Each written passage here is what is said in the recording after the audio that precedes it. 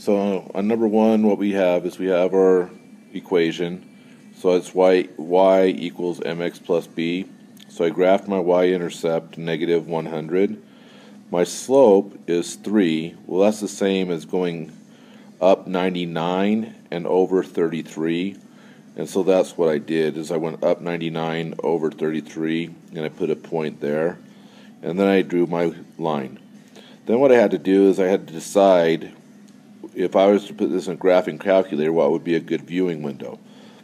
And so I thought, since I'm already going to come down 110 in order to catch this point plus a little bit more, and I might as well go up that same distance. So I thought I'd go up to 110. Then I thought, well, if I'm going all the way up to 110, halfway would be about 33 or 35 even.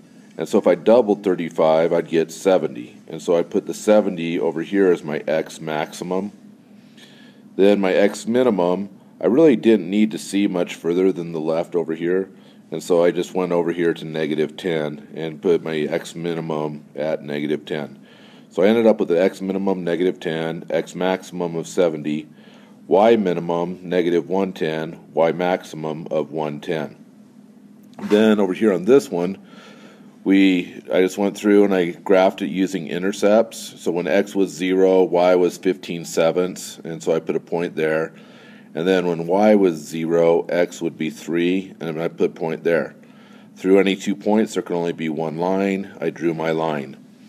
And so I looked at it and I thought, well, I'm only going over here about 3 and over here about 3. So 5, 5, 5, negative 5, and I thought, well, that would be a really good window. Now your numbers don't have to match mine. That you have to, I just chose mine because that's the way my brain thinks. You could have chose anything else. The main thing you want to see is you want to see your x and y intercepts and kind of an area beyond them a little bit. So that's why I chose those two. Okay, over here on this one, problem number 3.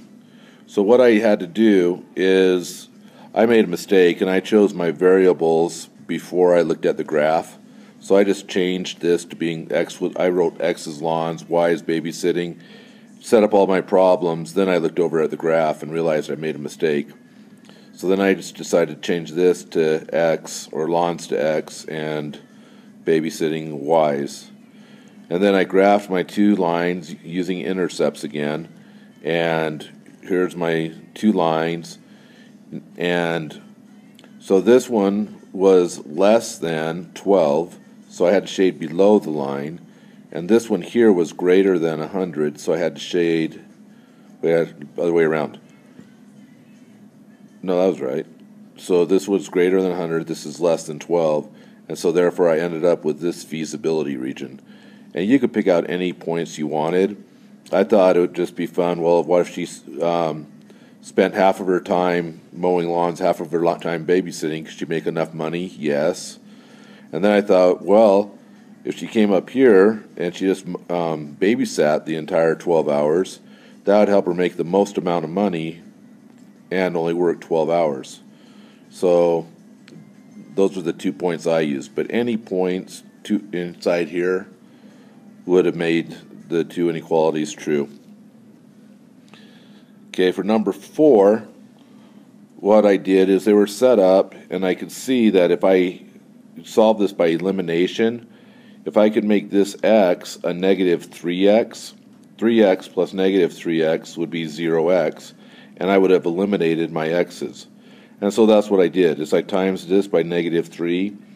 But in algebra, everything's fair, so if I times this by negative 3, I have to times all the 3 terms by negative 3.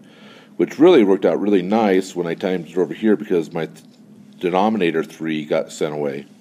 So I distributed the negative 3, got negative 3x minus 6y equals positive 4. So then I just added this equation to that equation, and I ended up with negative y equals 1. So now I know that y equals negative 1. So what I did here is I went back up here, and I pulled out the y, and I put in what y equaled. So y equals negative 1, Now I have an equation with just one variable, and I can solve an equation with one variable. And so then I just added 5 to both sides, then I divided by 3, and x is 3/2.